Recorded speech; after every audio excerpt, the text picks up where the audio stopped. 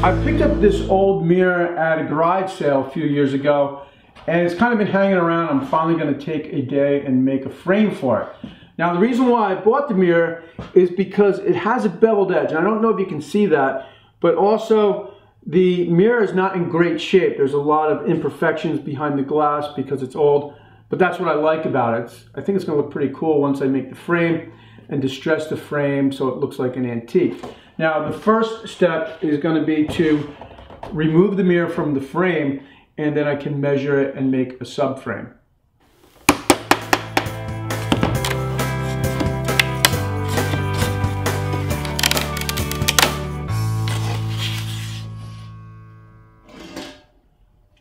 Okay, well the good news is the mirror is out in one piece.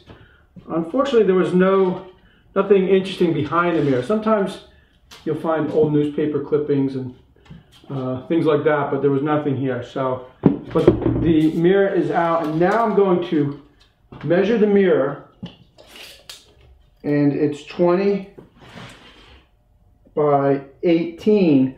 So I'm going to make a subframe with an opening that's 20 to 16th by 18 to the 16th. I'm making the subframe out of 3/4 inch plywood, and this just happens to be cherry because there was a piece of scrap hanging around the shop. Now, what I'm doing is basically it's like a face frame. I'm making a square, and I'll use my biscuit joiner to join the frame together, and I'll let that set up overnight because it's almost the end of the day. And then tomorrow I'll come in and make molding on the table saw and then just dress up the subframe. And again, I'm just calling it a subframe. It's basically a foundation so I can build up all of the decorative moldings.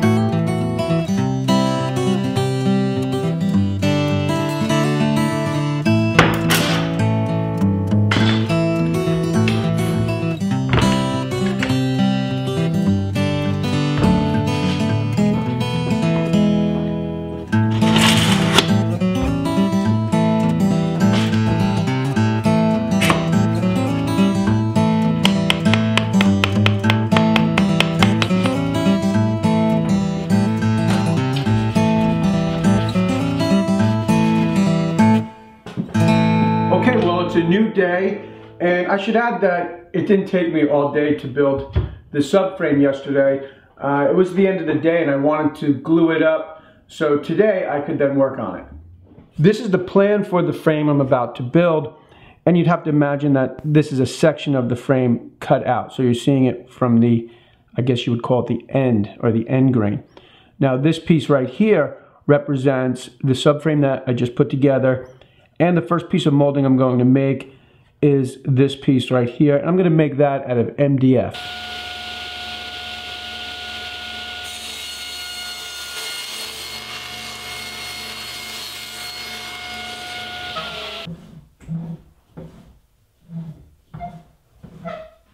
I just set the blade on the table saw for a 7-degree angle. Then I brought my fence in to 5/16, and now I'm going to rip that angle on my piece of molding. And that will be the piece of molding for the inside of the frame.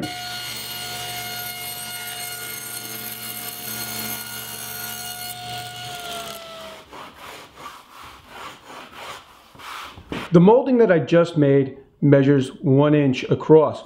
And since I want a 1/4 inch overhang to catch the mirror, I'm going to use a scrap piece of the plywood that measures 3/4 of an inch and use that as a guide to make a line.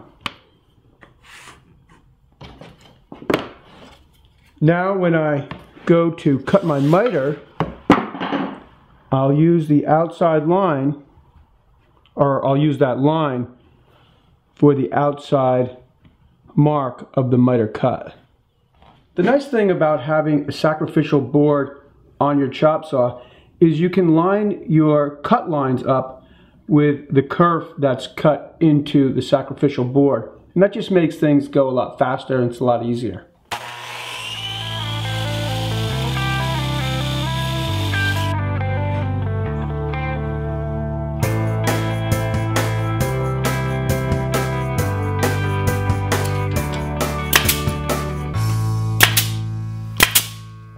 Well, now that this piece of molding has been made and attached to the frame, I'm moving on to this piece right here, and this measures 1/2 inch by 3/8, and again I'm going to make that out of MDF.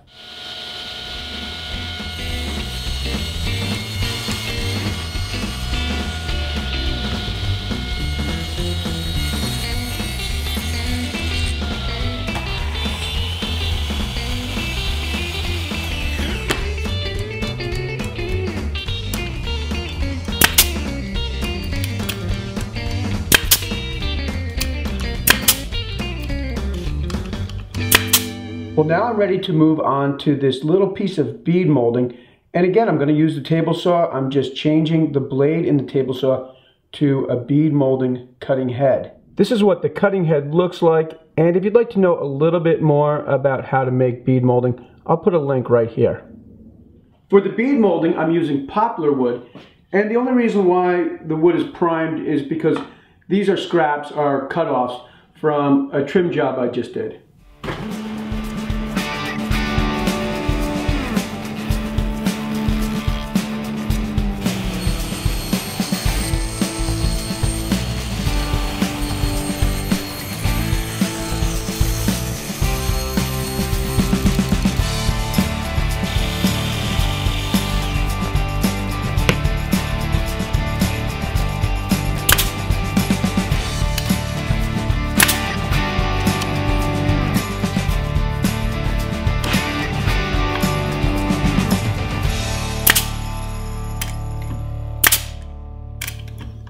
The next piece of molding I'm going to make is this piece on the back of the frame here.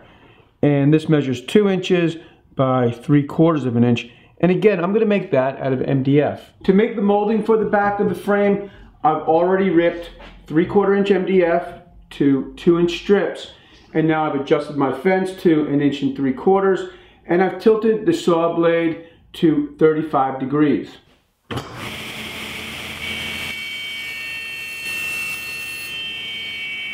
When I attach this piece of molding, the 2-inch piece of molding that I just cut, I want a 1/2 inch reveal in the back of the frame. And that allows the frame to hang very tight to the wall. Now, there's a little trick to getting this 1/2 inch reveal where you don't have to measure. I like to use a piece of 1/2 inch plywood to prop the frame that I'm working on up. And what that does is, as I attach the molding around the frame, you can see that I have a perfect 1/2 inch gap. And so that will be my 1/2 inch reveal.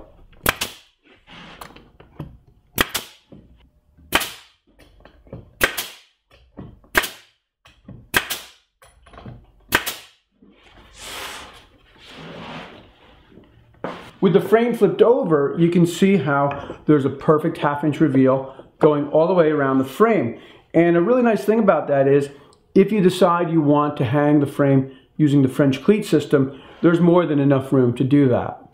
Well, finally we get to the tricky part, and maybe the most interesting part, and that's this molding in the center. It's like a valley between the two moldings, and it looks a little bit like a dental molding, but it's different. What I'm doing is I'm going to cut an angle on a piece of molding and then cross cut them and reverse them. So you have one angle going this way, then going that way, this way, this way, all the way around the frame. Again, I'm going to use MDF for this molding, and the first step is to cut strips at 1 5/16 inches, and that's the distance between these two moldings. I've already ripped the MDF to 1 5/16 inches. The next step is to raise the blade, tilt the angle to 7 degrees, and move my fence over to 5/16 and run the material through the saw. Again, that will be the molding.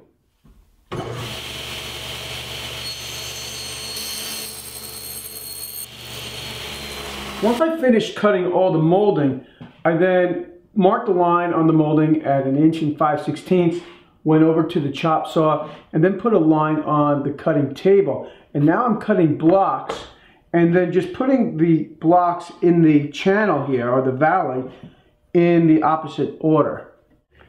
Now I'm anticipating a problem, which is the spacing won't be perfectly even. And I'll show you what my solution is for that when I get there.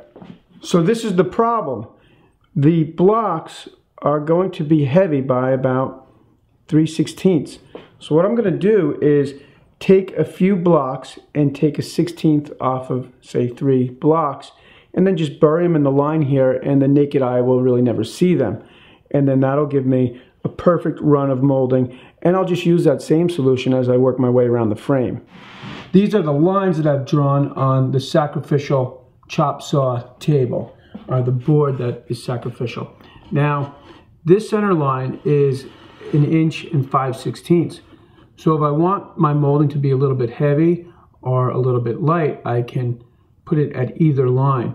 So now, since I need 3 pieces of molding that are a little bit light, I'll just push the molding up to that one line. I'll cut those 3, and that should be perfect.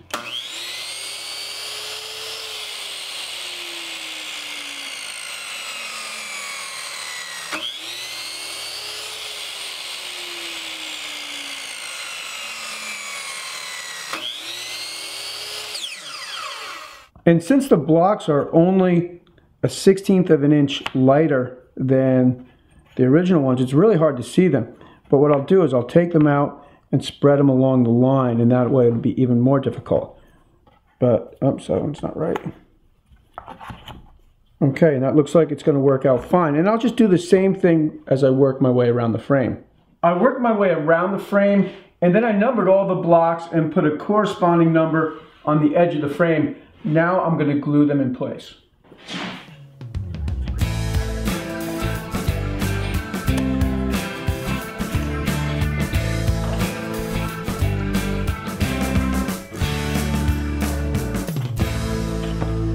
The next step is to paint the frame, but that's next week, so I hope you'll tune in and check that out. Please subscribe, leave a comment, like me on Facebook. Thanks for tuning in. I'll see you next time.